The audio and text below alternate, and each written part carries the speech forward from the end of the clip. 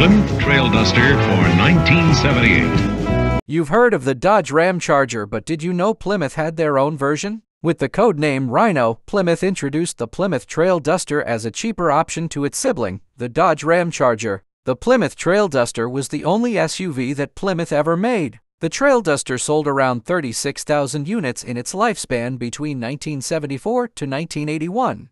That doesn't sound like it's very rare, but spread over just its 7-year production run, it makes it more likely you'll come across its cousin, the Ram Charger, before you'll ever see a Trailduster in the wild. It was offered with the same drivetrain as its Dodge counterpart. You could have opted for the inline 6-cylinder or choose one of the 4 V8 options. You could have gotten the 318, the 360, a 400 cubic inch, or the big boy, the 7.2-liter, 440 V8. You had the option of a 4-speed manual or the 3-speed torque-flight automatic transmission. It was originally available in 4-wheel drive exclusively. A rear-wheel drive only version was available starting in 1975. Let me know in the comments if you are a Mopar fan but never heard of this rebadged Ram Charger. It's that time again. Mopar power, baby. And lockable console with beverage chest.